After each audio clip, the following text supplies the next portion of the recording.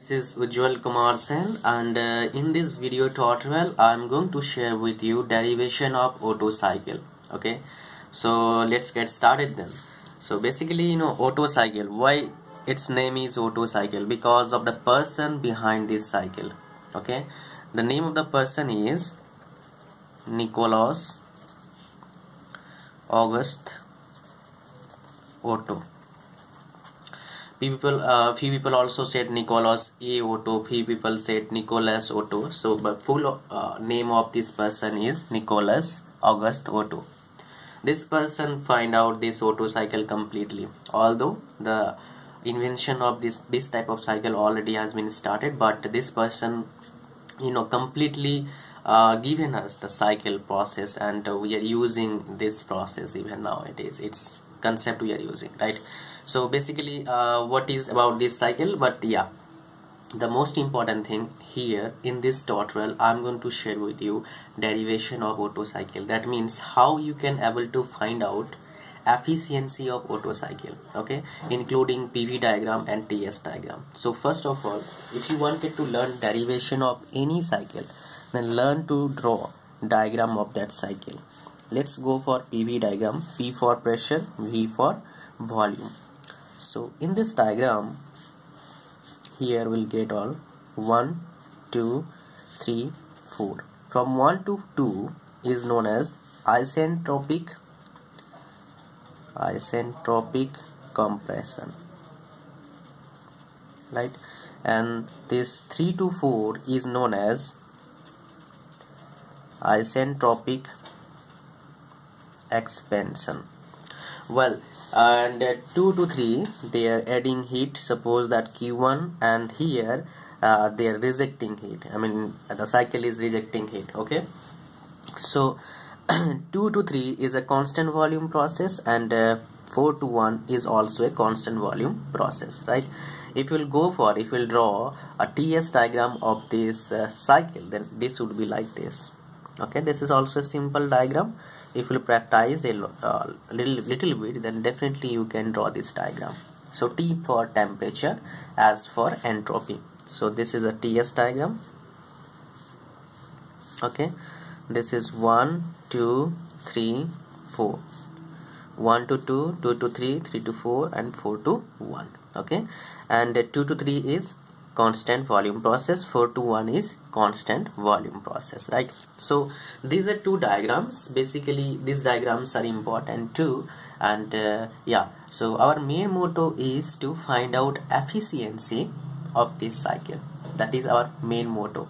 So let's preview a little bit about it. 1 to 2, what is going on in 1 to 2 process? Basically what is going on there? 1 to 2 process, of course there is isentropic compression is going on, isentropic compression going on, right? And therefore R is equal to V1 by V2. It's a volume ratio, right? Now if we'll go for the next process, 2 to 3, this is a constant volume process. First, constant volume process, and second, what is heat is supplying in this during this process, right? Now let's go for the next one, that is 3 to 4 process. What is going on? 3 to 4 process, there is isentropic expansion is going on, right? And then last one is 4 to 1. Yeah, in case of isentropic expansion, if you will say volume ratio is equal to V4 by V3, volume ratio is V4 by V3. Now for 4 to 1 process, again it's constant volume process, right? So in case of constant volume process in this 4 to 1, what is happening there? Basically heat is rejecting. So in this process what is happening? Heat is rejected, you can say. Okay, so these are all 4 processes, with these 4 processes, this Otto cycle is exists, right? And Otto cycle, other name of the Otto cycle is constant volume cycle. The other name of the cycle is constant volume cycle. So if you will get question in the examination, probably they can also tell you just derive the equation for constant volume cycle, or derive the relation for constant volume cycle for finding out efficiency. This type of question also you can get instead of Otto cycle, because these two cycle, these two name are representing for Otto cycle or constant volume cycle, because in this cycle constant volume process is there. Okay, and of course you can say are there, because there are 2 constant volume processes going on in this cycle. Okay, so let's go for the next part. So what is happening basically, if you're talking about heat supplied, heat is supplied 2 to 3 process, right? If heat is supplying 2 to 3 process, then you can say Q1 is equal to CV T3 minus T2. Now Q1 is heat is supplying or supplied. CV, what is CV? Specific heat at constant volume. Specific heat at constant volume. T3 is temperature at point 3 and T2 is temperature at point 2. Now let's go for the heat rejected.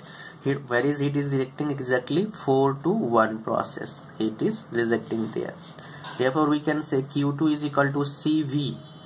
Now look at the diagram. What you can understand in this diagram, that is T4 minus T1, right?